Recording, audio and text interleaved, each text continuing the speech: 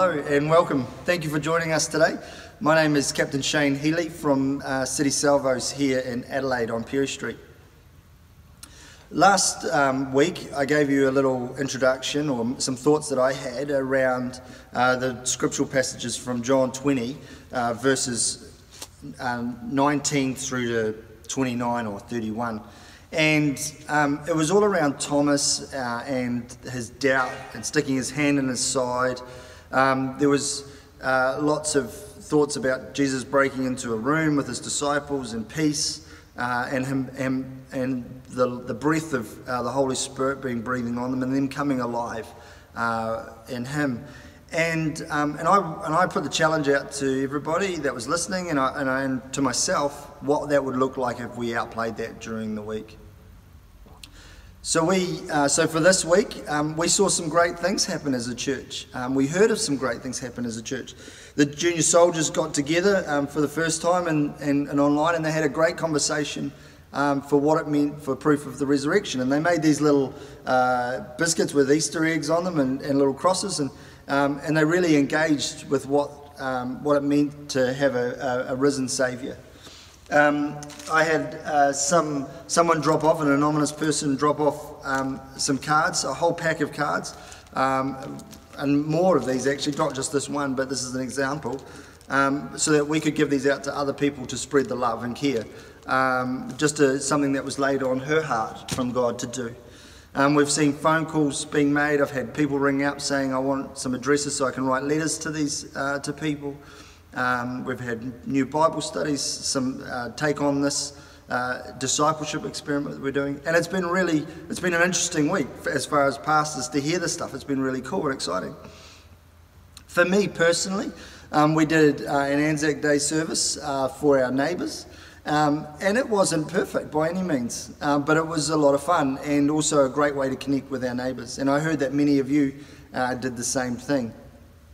Ours happened to be actually sponsored by Woolworths halfway through, thanks to YouTube, and so that was just a little error, and people saw the lightness in that, as well as the deep respect that we had for our fallen soldiers and for those who are still serving today.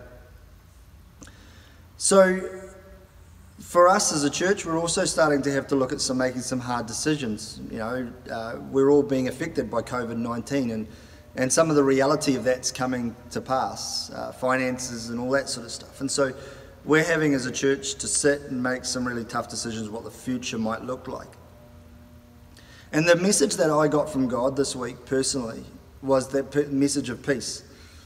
I really felt that God was saying, you know, like, things will look different and that's okay. Things look different for the disciples 2,000 years ago. But I want you to have my peace. And not only do I want you to have my peace, actually I want you to see that when things are different and when you trust me, that's when things can come alive. So often as a church we talk about revival. We talk about seeing numbers grow again. I wonder if we talk about trusting God, placing our full trust into Him, to the unknown, to what it is to step outside of that boat, to open that door rather than staying hidden away. What is it to truly trust God so that then we can become alive, so that revival will happen again and we'll become full of the Holy Spirit and trusting in Him. So I'd ask that you'd pray for us as a church. I'd ask that you pray for each individual of our congregation, and also if that God would become alive in you as you continue to minister to your communities, as you be the church. This week, we're looking at the passage from John again, just the next one over, from John 21, 1 through to 14. And this is when Jesus comes along on the beachside and has this miraculous catch of fish with his disciples. So I ask you to read it, to pray over it, read it again slowly if you need to. Find some observations and some applications, and then put one of them into practice. Even in a small way, and see what God's saying to you, and have some fun. Remember, it's okay to fail.